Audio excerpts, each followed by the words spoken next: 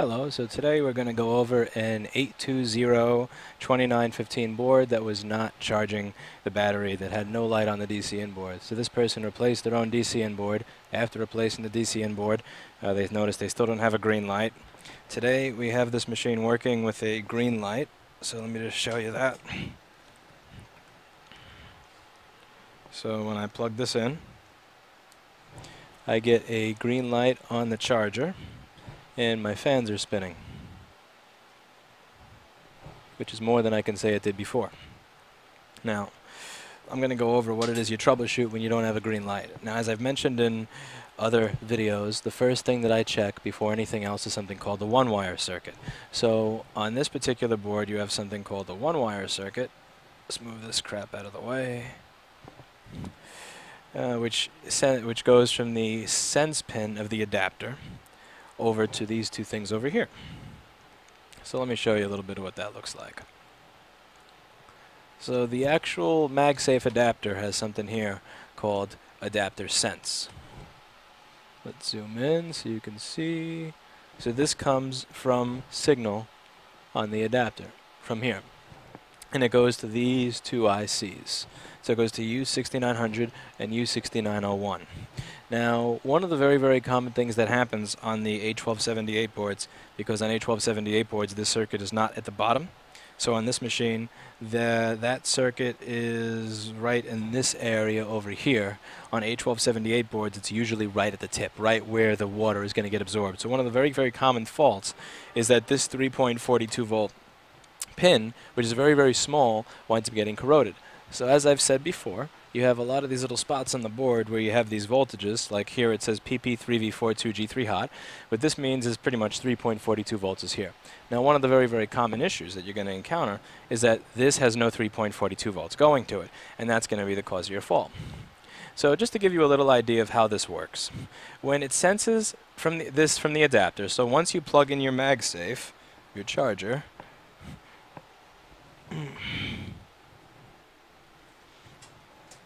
so once you plug this in, it sends a signal through over here, and also you have this voltage going to the rest of the computer. So when it senses this from the adapter, and it senses this thing over here called SMC-BC HAKKO, when those two things are present, this chip is going to create something called sys1 wire, which tells the system it's okay to use the charger, it's okay to accept power from it, you can turn on off of it. Now, there are two usual faults. The first is that this chip over here does not have 3.42 volts going to it. The second fault is usually that you don't have this SMC-BC HAKKO signal. Now on this board, what I did is I measured, and let me just show you the voltage that you should be getting in all these points. And I had my 3.42 volts here, but I didn't have SMC-BC HAKKO. So let's open.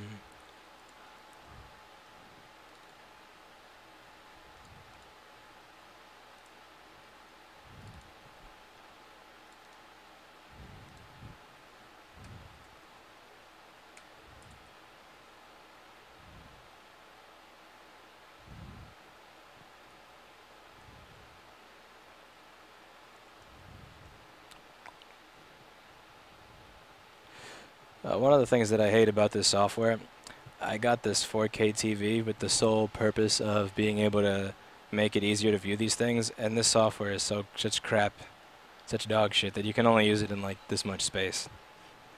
But what do you expect for some crap that was made in the 90s and never updated? You can't realistically expect much. So what this is telling me is that, let's see. Come on.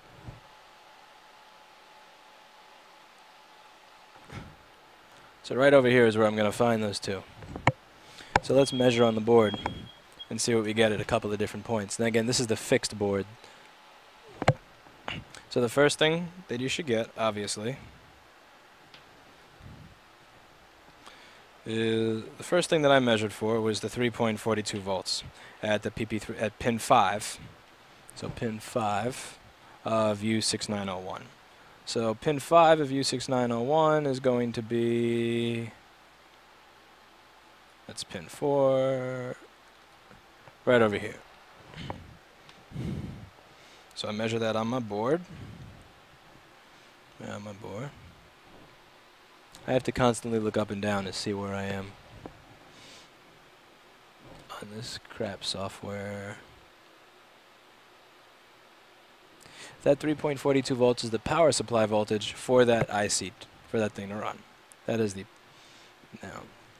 Now the other thing that I'm supposed to have, which I did not have before, was the SMC-BC ACOC voltage. So right now when I measure it, because it's on, obviously I have that. So I'm going to measure at pin 4. And again, this thing tells me that this is pin 4 right over here. If you're trying to wonder how are you supposed to know where these pins are or what they do, well, you're not. The software tells you. See, I got the 3.42 there. That's what I didn't have before. Now again, what this here is going to do, what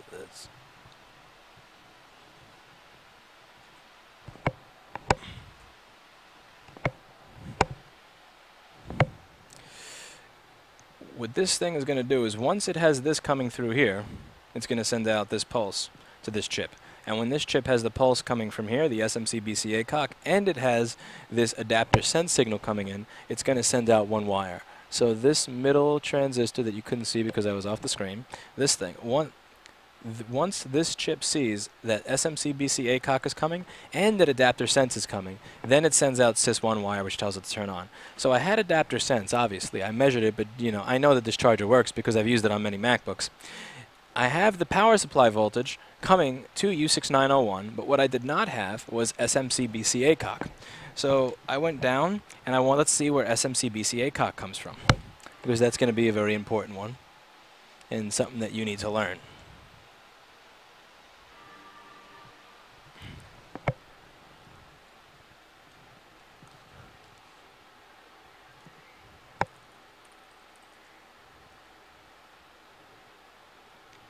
So what we get to over here is the ISL6259. This is the charging circuit. Now, come on TV, anti-alias a little bit. Ah, my PDF reader just sucks sometimes. It sucks because I'm recording real-time HD video while simultaneously asking for it to anti-alias this page. If I wasn't recording HD video, this would actually look really, really good. But it doesn't. Yeah, let's see what I can do about that. Yeah, just texting.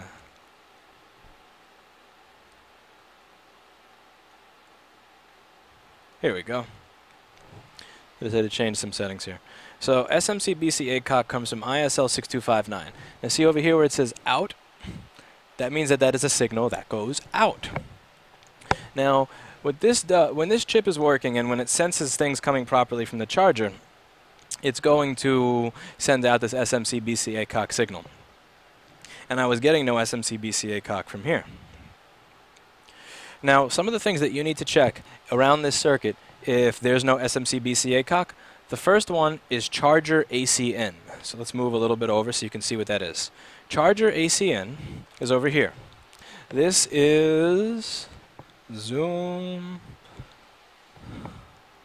So charger ACN is created by this voltage divider of a 30.1 kilo ohm resistor and a 9.31 kilo ohm resistor that go between the charger up here, which is not loading because my PDF reader is getting skull-fucked as I record real-time video. Here we go. So from adapter, directly from the voltage coming out of the adapter, it goes to this voltage divider over here, which is going to ground so that it can create 4 volts. So it's going to turn that power from the adapter into 4 volts. So the first thing to check is that these 2 resistors are good and that you're getting that 4 volts there. Now I measured that point. I measured between R7010 and R7011. So let's see where that is, just so again, I can baby step you through it. R7010, R7011. Now before I actually measure resistance, I measure that there's voltage there. Because if there's voltage there, then I know that the resistors are good. And I don't have to even bother changing the mode of my multimeter. So here we go, we got R7010 and R7011. And charger AC, and as you can see, these 2 resistors meet at one point. So I can measure on either one of those and see what I got.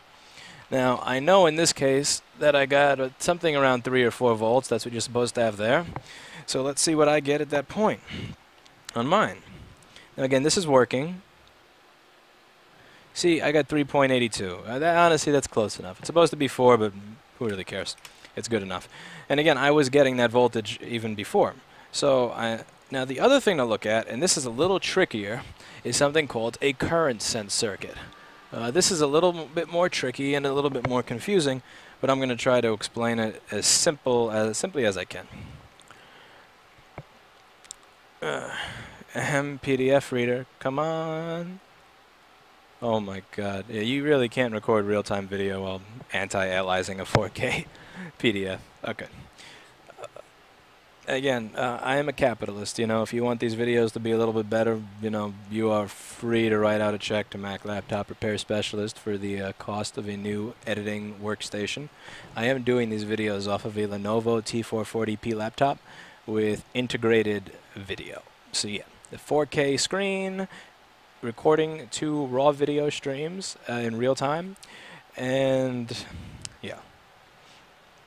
So over here we have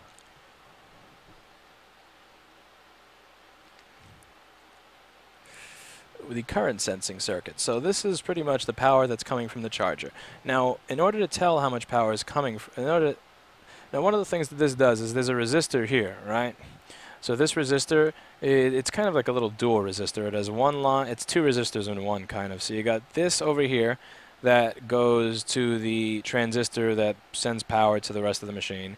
And then you have the other resistor over here between pins 4 and 3.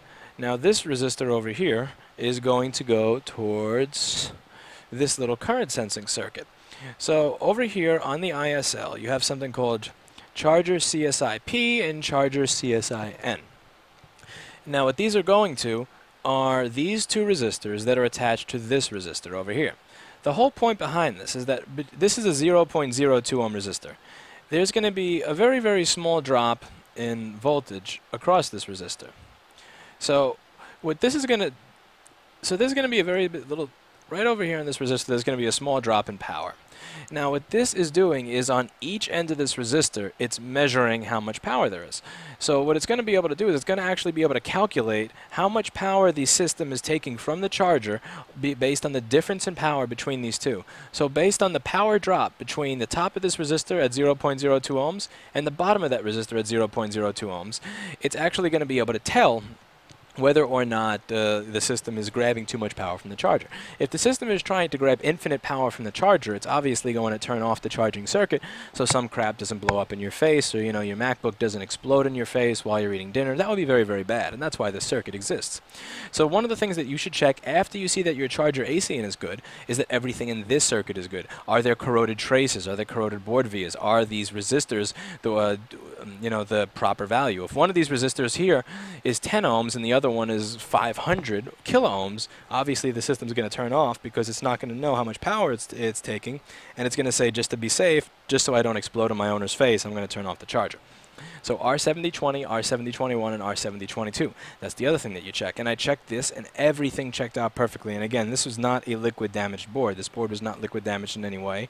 So it didn't look liquid damaged, so I didn't bother with that. Now, so I decided, since everything checks out and this entire circuit is good, it must be a bad ISL. This must be the bad chip. So I decided, let's replace this. And after replacing that chip, I had my SMC BCA HAKKO voltage, and as you can see, the machine turns on just fine. And also, since I completely forgot to do this over the course of the video, I figure I should show you a little bit under the microscope what these chips look like on this board. So U6900 and U6901, those are over here. So U6900 and U6901 are going to be these 2.